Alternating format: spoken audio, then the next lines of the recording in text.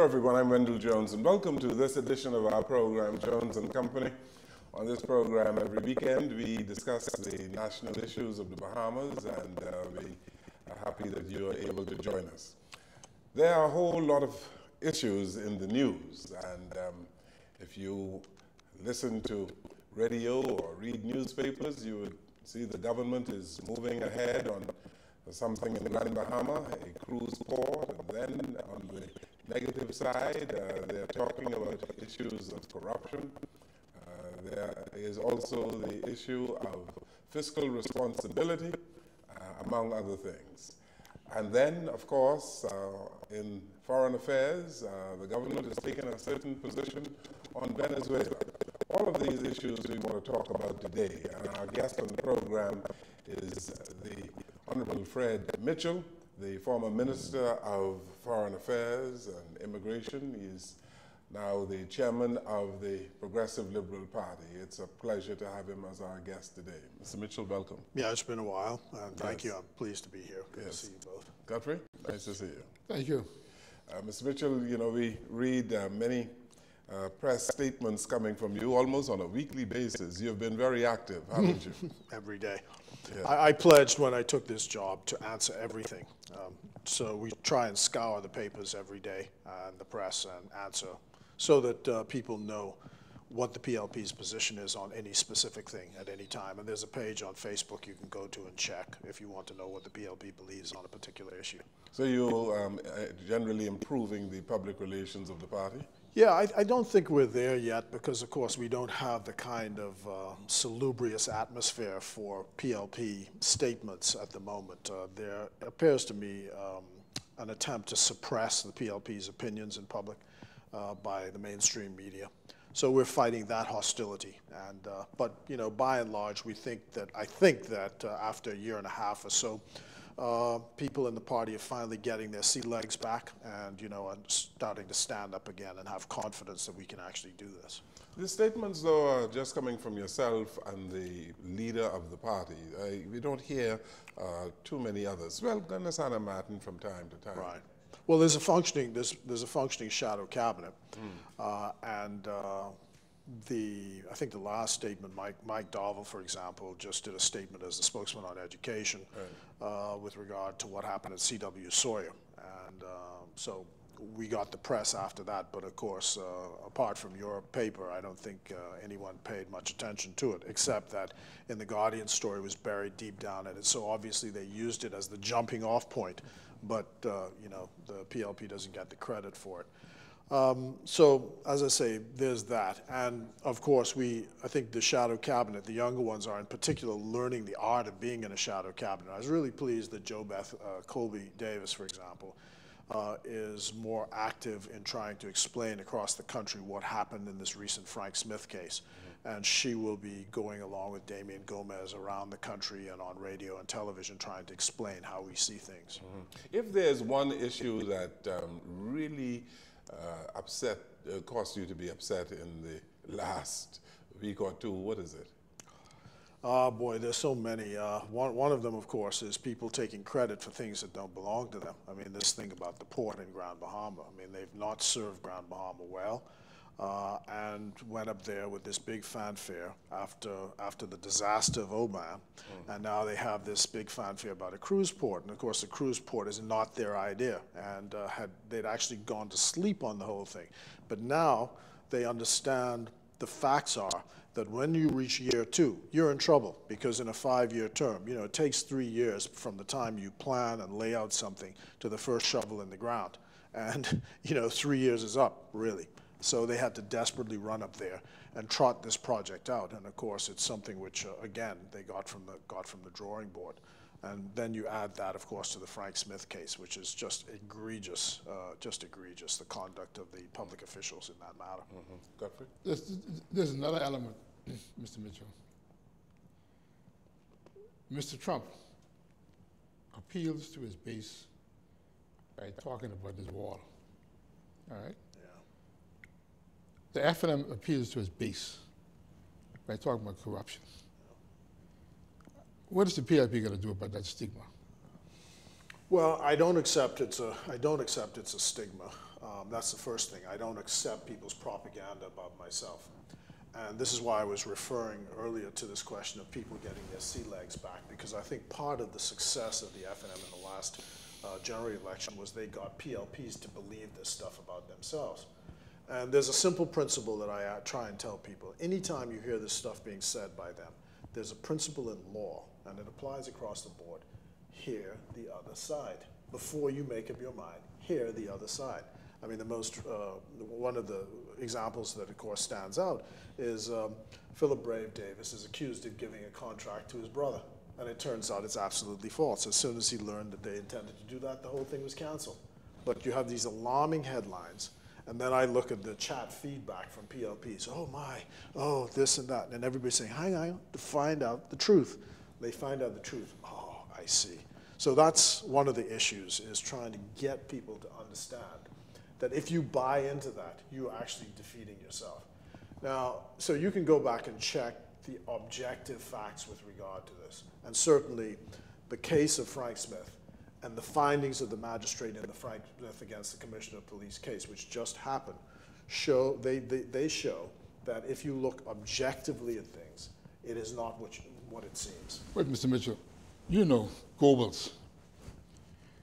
Goebbels' whole philosophy, if you say it enough, people believe it. Right, and that's why I say it back. As soon as, that's why I say to Mr. Jones, as soon as you say something, I answer it immediately. But the underlying problem is, or was, because I think people have got their sea legs back now, the underlying problem is people's lack of confidence in themselves. I mean, during the whole time we were in government, I used to say this. They'd always say, well, why isn't the government saying this, or why isn't the government saying this? But you know, we're the PLPs. We're the PLPs that write the letters to the newspaper. We're the PLPs who respond. It's not just the government, and it's not just the leaders. So that's something that you know, we have to work on. And I find that our opposite numbers are more confident in the things they're saying, even though the things are not objectively proven to be true. Yeah. On the Frank Smith matter, are you surprised that the government appealed? No, I'm not surprised, because I thought that they were embarrassed by the result. And I thought it was an attempt by them to put a gag on the public discussion of the matter. But you know, anybody who reads these things will know that on appeal, they're simply looking at the record. So the record is what it is, and you can discuss what is the record. And I wanted to get that out very quickly, that, you know, I think that the press here, and you know, the government always appeals to these technical rules about sub judice and all this other rubbish. But the fact is, on appeal, there are different sets of considerations having to do with the discussion of public matters. And the judge made the findings. They're in the public domain, and so they're free to be discussed. Damian Gomez says that the criminal justice system in the country has been corrupted.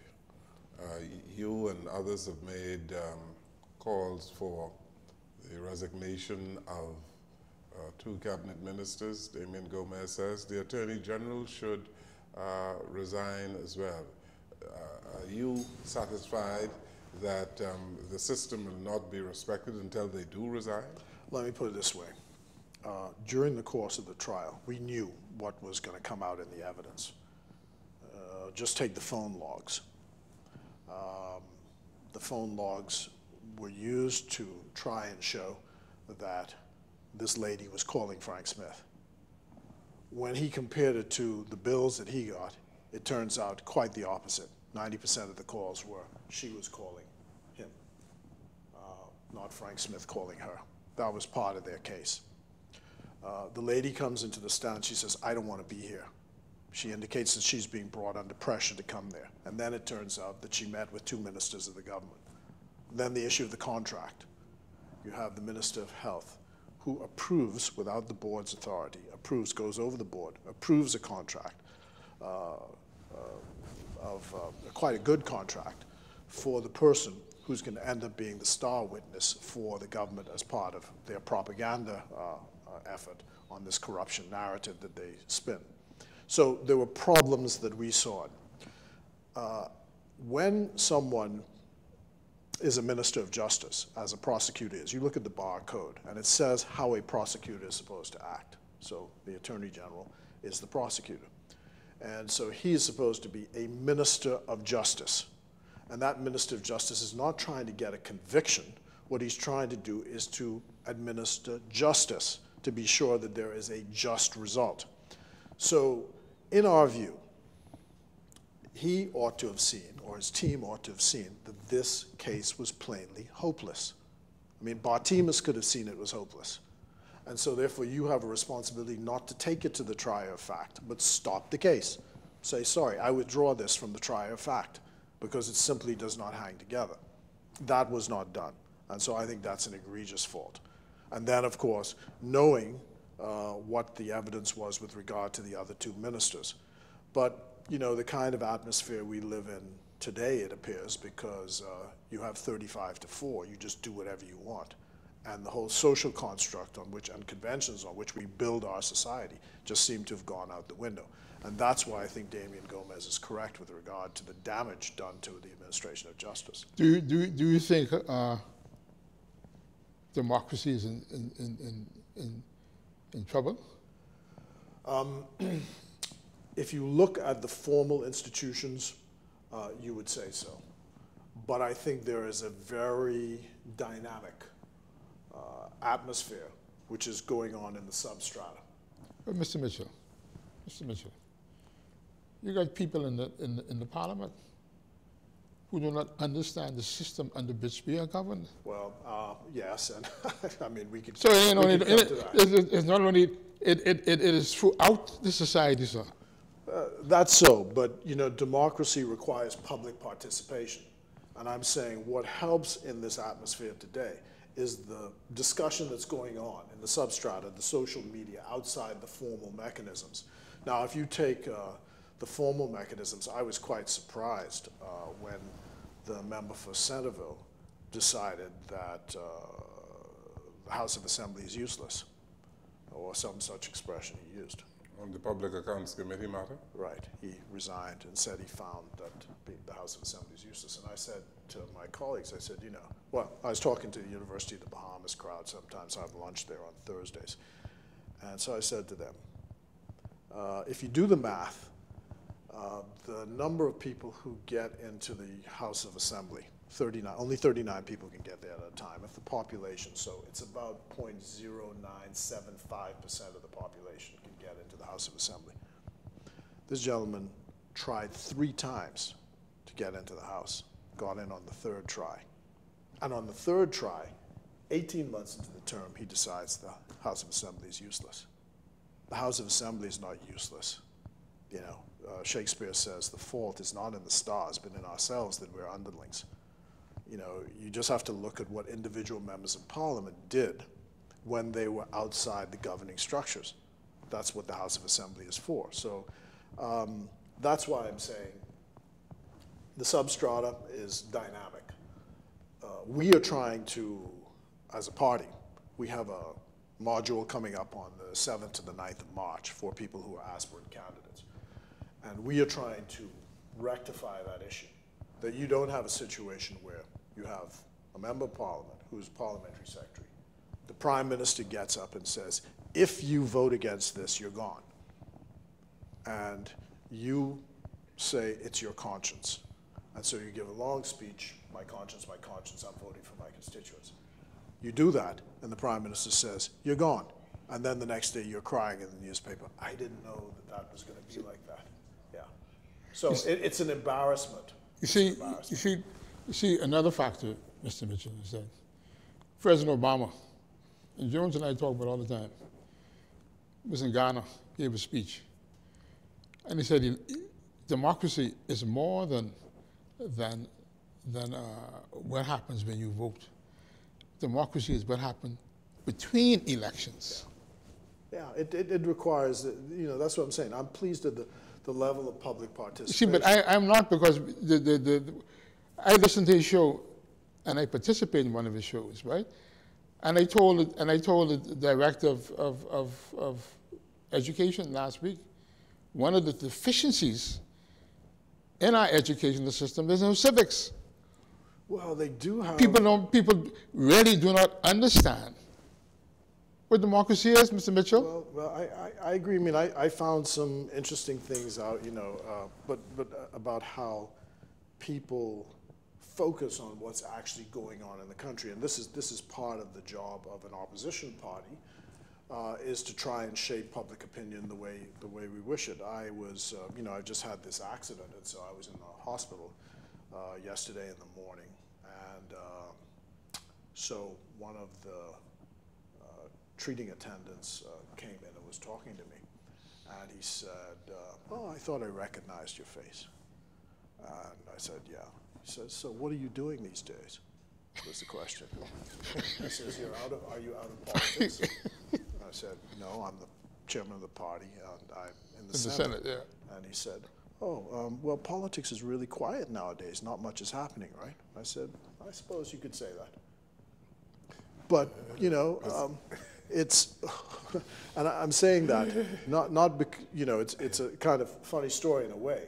But some consultants told me in my campaign maybe 10 years or so ago that you can't assume that the general public is actually clued into what is going on with all of this stuff. Mr. Mitchell, Yeah. I was at a funeral today. Right. I was sitting in the same bench with a lady. She looked behind her and she asked a gentleman, "What is his name?" Meaning me. Yes, right. All right? So the gentleman said, "That's Wendell Jones." She said, "Oh, I heard about him." And then he pointed to Jeff Lloyd across the way. And he said, "Who is that gentleman over there?" This is what the fella asked the lady. He said, "His face looks familiar." Yeah. Jeff Lloyd, the Minister of Education. Yeah. So and in Fox Hill, there was a big opening of this community center, millions of dollars spent, brand new swimming pool. On my Facebook page, 64,000 views when the pool was unveiled. So I went to meet with a family and to have a discussion. And one of the questions they asked me is, "What have I done for Fox Hill?" So I said, was kind of nonplussed by the question. So I said, "Well, for starters, let's say, how about the community center that was built?" And they said, "What community center?" And the community center is less than a mile away from where they live. What community center? So I'm saying I don't know what's going on, but there's a dynamic which is working. And one of the other things we tried to tell our younger ones is that do not assume that because you create excitement on Facebook and WhatsApp and Instagram and all these other social media platforms, because these media platforms are captives to the people who join them and who have internet services. They do not mean the country, they may not mean the country at large. And that's, the country at large is what we're interested in. The point is the Progressive Liberal Party reconnecting? Is there a disconnect, huge disconnect between what you are doing and young Bahamians? I don't think so. I think that the younger ones in particular have started working on the branch structure. I think what's got our base excited at the moment, and excited is a double-edged sword, of course, is that we are inviting people who want to run for office to begin the process of applications, and the choices are going to be made on the first or initial recommendations at the branch level. Yeah, but fine. But are you connecting? You lost miserably. It was an abysmal performance of the Progressive Liberal Party in the last general election. Do you think you are gaining any ground at all? Well, again, I don't adopt that language. I think the population was manipulated in a way, that caused the result. The base of the PLP is there, was eroded, I agree. And we're just building back from that time. And I think when you look at the stats, it's shifting back in the PLP's direction. The people were manipulated. So then the Progressive Liberal Party, you were not communicating your message effectively. Well, I'm not sure. You know, I just looked at, and you know, the result is what it is, and I try not to litigate the past because it's done, right? My view is, you know, I can't do anything about the past anyway, but I move forward.